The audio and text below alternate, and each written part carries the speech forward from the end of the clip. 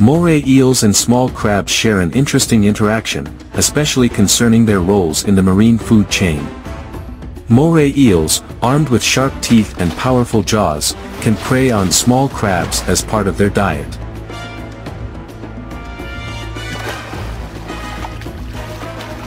Small crabs, on the other hand, often become targets for moray eels or other marine predators.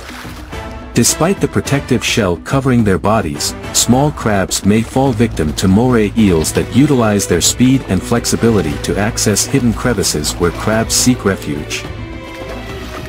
This predation dynamic contributes to the natural balance in the marine food web, where each species plays a role in sustaining the overall health of the underwater ecosystem.